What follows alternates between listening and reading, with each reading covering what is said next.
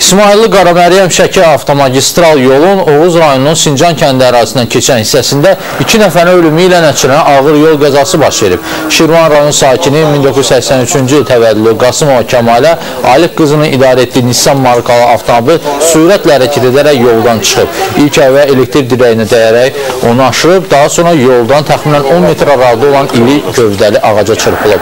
Adı hələlik məlum olmayan bir sərnişin elə hadisə yerində dünyasını dəyişib.